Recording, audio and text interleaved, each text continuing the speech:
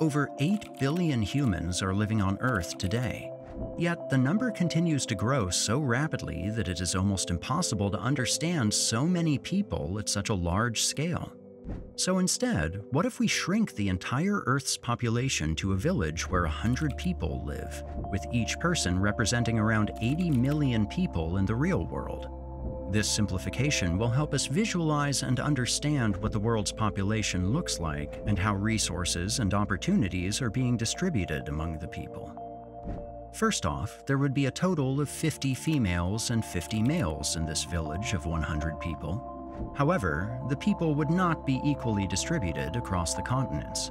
The highest population would be in Asia with 59 people, while 18 people would live in Africa, 9 people in Europe, 8 people in Latin America and the Caribbeans, 5 people in North America, and just 1 person in Oceania and Australia. Of course, China and India would have the highest population, with both countries having a total of 18 people each, whereas the closest to them would be Indonesia and Pakistan with 3 people each, while Bangladesh and Japan would have 2 people each. Nigeria would have the highest population in Africa with 3 people, while Ethiopia would follow closely with 2 people. Similarly, in Europe, Russia would have the highest population with a total of 2 people living there, while Turkey, Germany, and the United Kingdom would have 1 person each. But in North America, 4 out of 5 people living there would be from the United States. Not surprisingly, these 100 people would speak multiple languages.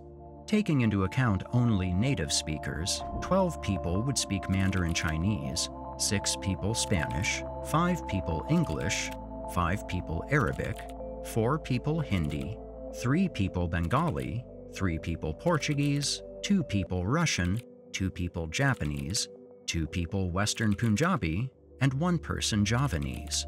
The remaining 55 people would speak other languages. Another interesting fact here is that more than half of the entire population would speak at least 2 languages. Meanwhile, as the languages of these 100 people differ, so do their religions. 31 of them would be Christians. Of these, 16 are Catholics, 11 are Protestants, while the other 4 are Orthodox.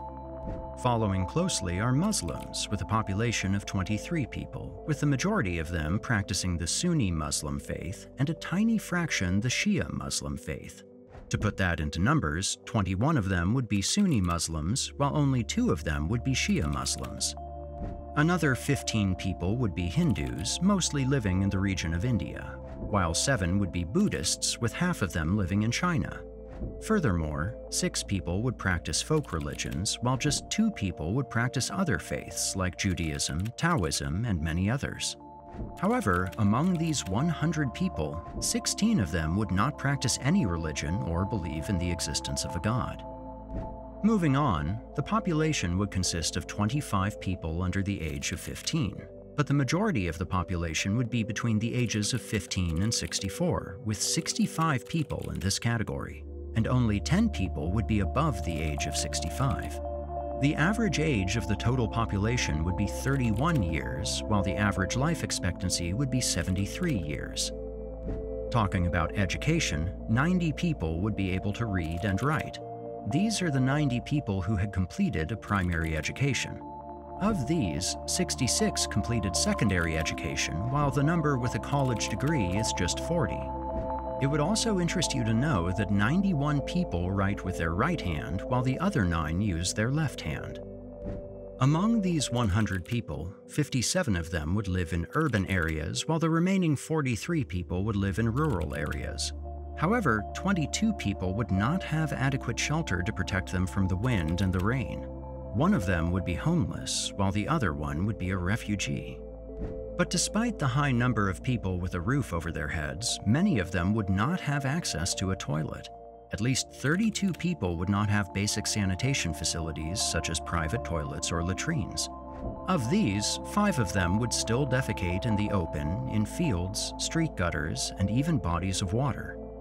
However, even though many people still do not have access to a sanitation facility, that would not stop them from having more cell phones. At least 80 people would have a smartphone, Of these, 66 people would have access to the internet, with 62 of them actively using social media platforms like Facebook, YouTube, WhatsApp, and Twitter every month. At least 91 people would have access to electricity to power their devices, but 9 others do not have electricity. However, what is most shocking is how wealth is distributed among these 100 people. One person would have a net worth above $1 million. 11 people would have a net worth between $100,000 to $1 million.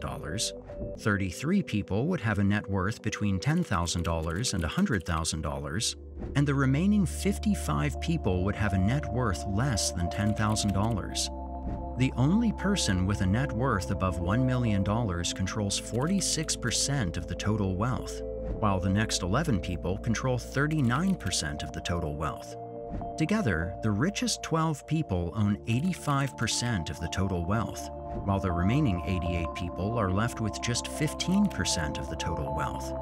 This shows how wealth is distributed unevenly among the rich and the poor in society. Next, let's talk about the number of people with a job in this village of 100 people. 42 of them would be employed. 19 would either be self-employed or have their own businesses. 6 people would be unemployed, while the others would be below the employable age. However, 1 of the underaged people would be engaged in child labor.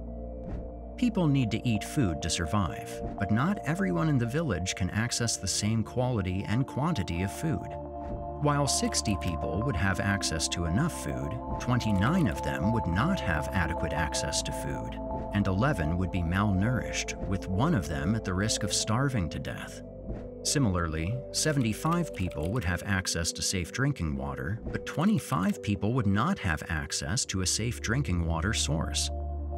Smoking is known to cause several health complications, but that is not enough to stop 16 people from using tobacco products daily.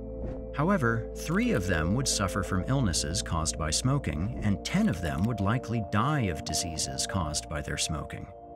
Another thing that would be peculiar to our village of 100 people is that more than half of the population would struggle with their size. 43 people would be overweight with a BMI between 25 and 30, while 16 others would be obese with a BMI greater than 30. In total, 59 people are either overweight or obese. Needless to say, not everyone among these 100 people would be healthy. 8 of them would have heart and circulatory diseases. 7 would have diabetes, and 16 of them would experience some form of disability. Compressing the entire population into just 100 people helps us to visualize how we compare to one another. However, in this video, we want to keep this number as similar to the real world as possible. So we want to see how this number would have changed in the past and make projections for future growth. During the Industrial Revolution around 1800, there would be only 12 people on Earth. However, about 130 years later in 1930, the number had doubled to become 25 people. It only took about 40 years for the population to double again, as the population became 50 around 1970. Then, in just about 5 decades, we saw this number double once again to give us the current population of 100 people. The number of people on Earth is increasing, but it is estimated that it will take at least 200 years for the population to double in size again because of declining fertility rates.